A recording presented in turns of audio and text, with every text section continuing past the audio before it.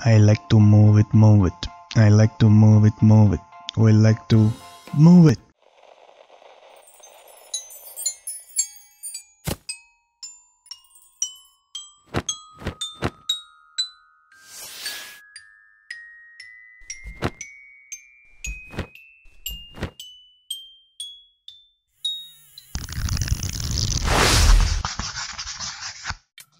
Hello everyone, Phoenixo here and welcome to another video of a multi-part series in which I'm gonna show you the whole process that brought me from the default cube till the animation you just saw. In this video we are gonna rig the character using Rigify. Create a new collection called Armature and add Armature, Animals, Bird. I decided to use Rigify as with a few simple settings you can take advantage of a huge amount of controls bow that otherwise requires a lot of time to create from scratch. Probably if you create the armature from scratch, bone by bone, you'll have a customized result perfectly designed for your needs. So, as many times, it's a matter of trade-off between the time and the needs you have. In the next video I'm gonna add a few bones to the armature so I can get more freedom in animating the eyes, but that day is not today. Once you add the armature in edit mode and with X mirror selected, start moving the bones to match the mesh. You can use the many snap options as snap to face, vertex, volume, you name it, to get in the easiest way possible the right placing of the bones. As you may see, I choose the amounts of feathers to add considering the number of feathers bones available with the Rigify armature. It was not necessary to do it, but I think I spared some time doing so.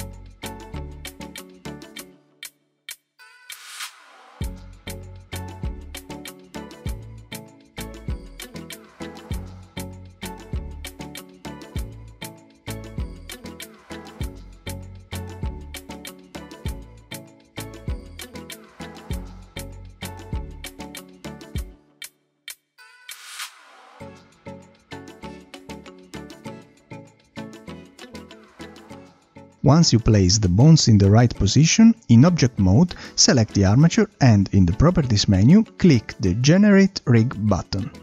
You will have now the meta rig that is the starting armature from which you have created the new rig armature.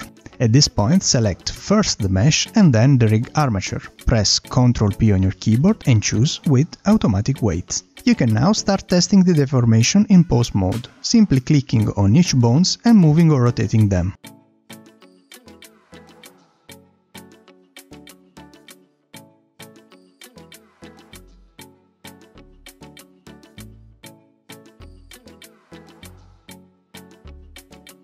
I'm not gonna lie to you, especially if it's the first time you're using Rigify, probably you will have to repeat the operation a few times before getting the result you want. For this reason, under the Generate button there are also advanced options to overwrite the rig you've already generated. I don't know if I'm missing something, but most of the time I don't get the result I was expecting. So I usually delete the rig and the widgets. I fix any issue I may have with the meta rig armature, I generate a new rig and parent the new one to the mesh.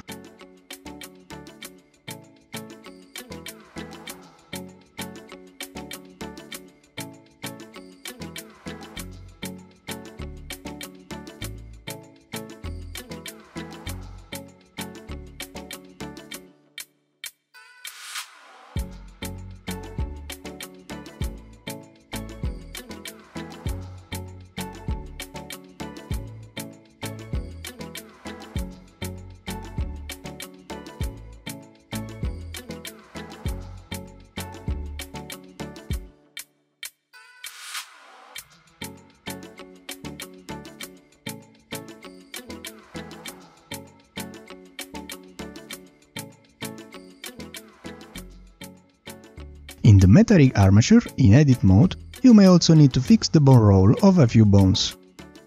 It's not necessary, but in this way you can get clean and consistent bones rotation. In my case, for example, I want all the feathers to rotate along the x-axis for the main rotation.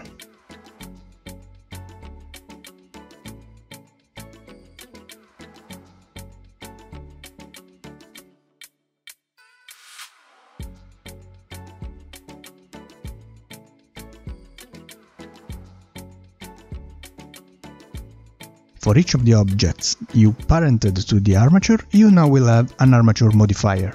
Be sure to put it on top of the particle system and subdivision surface modifiers.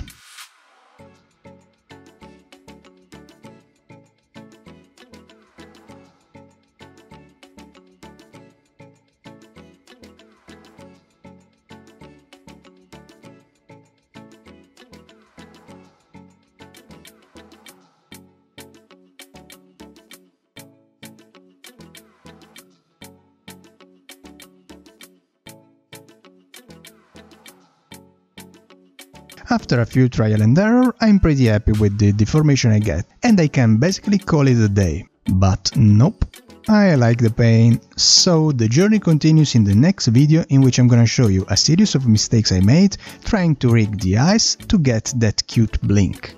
Thank you for watching. If you like this video, please don't forget to like and subscribe. I hope you will still be part of this journey, and in that case, see ya!